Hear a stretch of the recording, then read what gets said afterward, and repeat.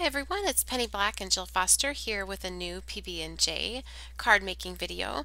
And today we are going to be making a card doing some scenic stamping featuring stamps from Penny Black's newest collection called Hello Winter. And here is a look at the card that we will be creating. This is actually very easy to do and such a fun process. So the stamp that we will be featuring is a new cling stamp 40-814 panoramic. And we're going to start by stamping using the MISTI stamp positioning tool, and I'm stamping onto Canson 140-pound watercolor paper.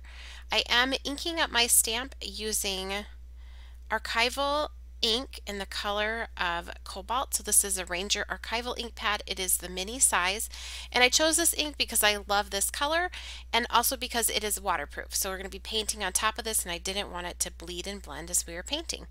So into my palette here I have added Distress Ink Reinkers, and I'm going to use them as watercolors. And I do have all of the exact colors that I'm using today listed down in the YouTube description box below, and I have all the Penny Black supplies listed and linked down in the YouTube description box below. So I'm starting by painting on just water, and I am painting it where I want the sky to be. So wherever the water is where that paint is going to flow. And so you can see there when I bring down that paint, or it's actually ink, down into that wet area, it's going to start to move and flow. And adding that extra layer of water before I started also buys me a little more time before it dries. So once it's dry, that's when you can get like a lot of splotching or lines, and I wanted this to have a somewhat smooth transition from the darker color at the bottom to the lighter color, the white, up at the top. So by putting down that layer of water, it just gave me a little more time to do some blending, to mix in some other colors before everything started to dry. So you can see here I started with a turquoise color. This was some Peacock feathers, and I'm dropping in some chipped sapphire ink into that.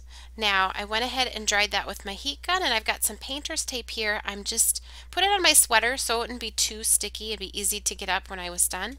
I tore off one edge, and I'm going to lay this down at the bottom of the card to use as a mask. And so I'm just masking off a second layer of a snowbank down here at the bottom, and I'm going to start adding in a little bit of ink. This is some gathered twigs. Distress Ink Reinker used as a watercolor. I just wanted a little variation here in the color. Very light, and I'm actually going back over with just water on my brush to sort of blend and lift some of that color. And then I'm going to drop in some of that Peacock feathers color and a touch of the faded jeans to tie into the sky. So if that's kind of a shadow, then it just sort of ties in and reflects into the sky. And then I also decided to drop in just a little bit of that gathered twigs in a few places up here on the sky. I'm using silver black velvet paintbrushes. I get a lot of questions about what paintbrushes I'm using. These are really great for watercolor. I like how much water they hold and how pointed the tip can get. So I've listed the sizes I'm using again down in that description box below.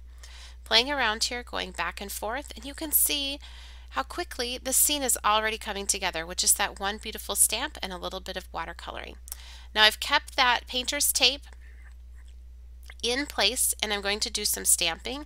This stamp is also part of that panoramic cling stamp that did the birds on a wire. And I'm just going to stamp that a couple of times using that Cobalt. And now I'm going to grab a stamp from the new transparent set 30-874 Perfectly Potted.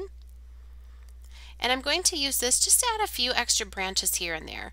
Now I didn't use a painter's tape mask up here up at the top. I wasn't anticipating doing any stamping, but after I stamped that image down below, I felt like I needed a little bit more over here on the left to balance things out. So I just put a post-it note just right up to the edge so that I could mask off the snowbank down below. I'm stamping this in just a little bit lighter color. This is Bluebird, and it is another Ranger Archival ink. I wanted it to be just a little bit more subtle, just some, actually just almost provides like a visual texture up here in this corner. And I love how the stamps from this Perfectly Potted set can be used as trees, like with the whimsical trunks and the different designs, but you can also just use them as branches. I'm going to move this over and do a little bit more stamping so you can see me there just using some post-it notes to mask off that bottom portion. Sorry about my head there while I get things positioned. And I'll just ink that up and then stamp it. Now I do stamp a couple of times. That's why this MISTI stamp positioning tool is so handy.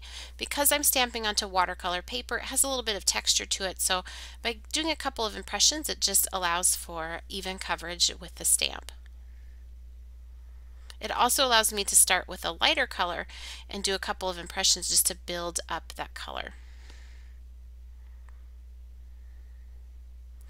And again, I wanted just a little bit more up here, kind of running off the edge of the paper.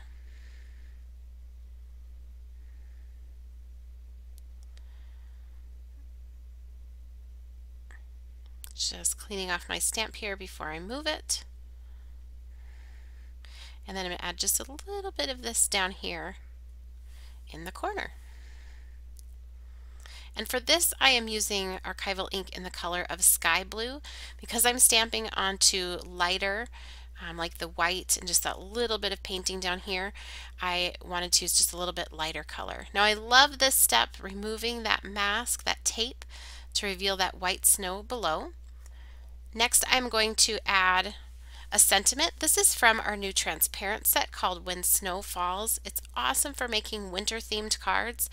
These Scenic stamps can really be used for winter cards, holiday cards, masculine cards, birthday cards, thinking of you in the winter.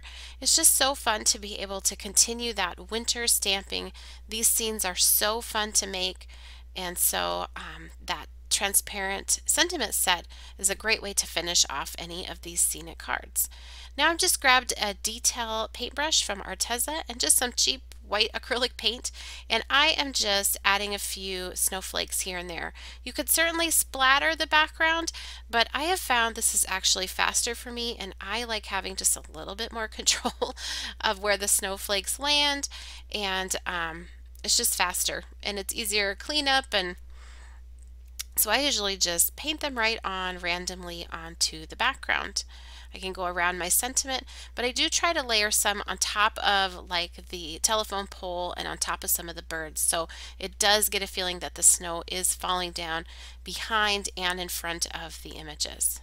So here is a look at the finished card. I think this would be fun to make like a set of cards, and you could easily just change the color that you paint that sky in the background and give this a totally different look. You could add some of our new tree stamps. There's just so much you can do with these simple techniques. I hope you enjoyed today's video. If you did, please be sure to give it a thumbs up and subscribe to our YouTube channel. You can also connect with Penny Black on Facebook, Pinterest, Twitter, as well as Instagram, our website and blog, and all of those will be linked for you down in the YouTube description box. Happy stamping!